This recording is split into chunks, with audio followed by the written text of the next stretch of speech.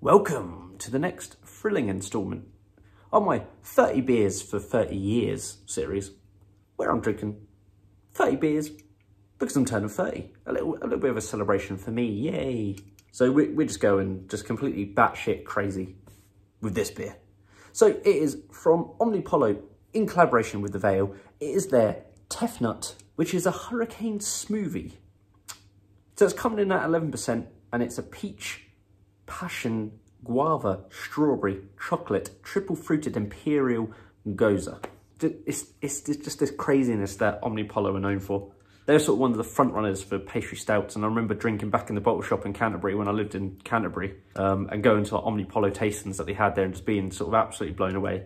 I mean, lots of people have caught up in that time, but for me, they were the ones putting all those crazy flavourings in their beers. So this is just a little nod back to those days in Canterbury, drinking Omnipollo at the bottle shop. It was a bottle shop called the Bottle Shop. Sadly, that business has gone down the pan. But anyway, let's get this into a glass. It's a chunky boy. This is actually an Omnipollo glass as well. I got it as part of a tasting pack. So yeah, this is an 11% beer. That is chunky. That is seriously chunky. So what do we have here? We have a sort of a pinkish, orangish beer. It does look like a effervescent smoothie. I've never had an effervescent smoothie, but this is what it looked like if that was a thing. The head was quite substantial at first, but it's completely gone now. Let's get a little sniff, shall we? Wow, I mean, that's pretty crazy. I mean, that's mad stuff. That is mad. It's given me peach Bellini vibes. So peach is quite prominent. I'm a big fan of peach Bellinis as well. Proper ones, not like canned stuff. There's the ever so slightest touch of like shitty Kinnerton advent calendar chocolate. Yeah, there's something a little bit more citrusy now, which I'm going to pinpoint to the passion fruit and the guava.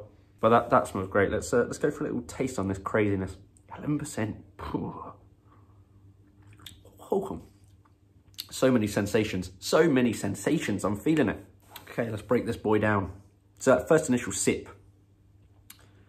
it was almost, for a split second, it could have been like I was drinking an Imperial Stout.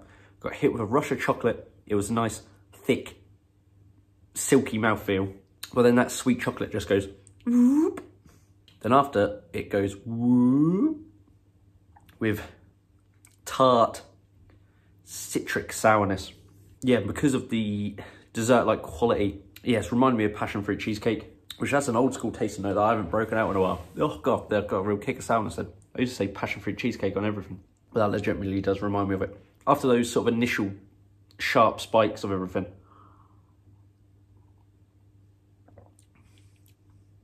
there is something that's just reminded me of like a generic fruit smoothie, but there is quite a sourness to this one. Because of the sweetness, because of the sourness, because of that mouthfeel, you don't necessarily know that you're drinking an 11% beer, which is really dangerous. I mean, I've actually drunk a nice little amount of that very quickly. So I'll calm it down. Yeah, but that is just an experience. It's crazy. You wouldn't want to drink it all the time. You couldn't drink a vast quantity of it. Well, I couldn't at least. But it's just craziness. And that's what I want from Omnipollo. When I crack open an Omnipollo beer,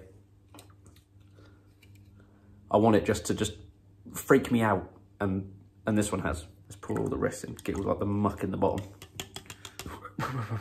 Yep, so that was everything from Omnipollo, brewed in collaboration with Veil. It was their Tefnut, 11% hurricane smoothie, peach, passion, guava, strawberry, chocolate, triple fruited imperial Gose. I've been Jake. Remember to like and subscribe, and I'll see you on the next one. Cheers.